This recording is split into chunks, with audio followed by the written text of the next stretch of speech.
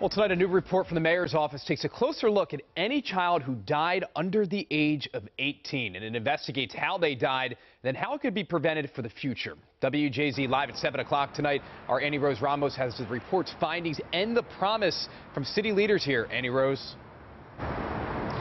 Rick, in the past 5 years, this report says that 208 children have died in this city. 90% of them are children of color, and the leading cause of death is due to homicide.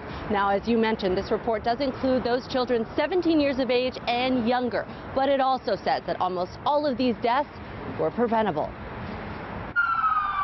A grim reminder, Baltimore's violence spares no one, not even the children. In the past 5 years, 208 children died in Baltimore City. Homicide was the leading cause of death of child fatality, claiming 69 children over these 5 years. A new report on child fatality from the mayor's office shows how many children are dying in the city and why. We found that 91% of these deaths were preventable. We must especially focus on recommendations to prevent children from becoming victims of violence. The report shows in the past 5 years, 24 children were killed by a parent or caregiver, and 45 children were killed by a non-relative third party. Someone wanted to kill a young boy simply because or shoot a young boy because he ran into a car with a scooter, right? These are the things that our young people are facing.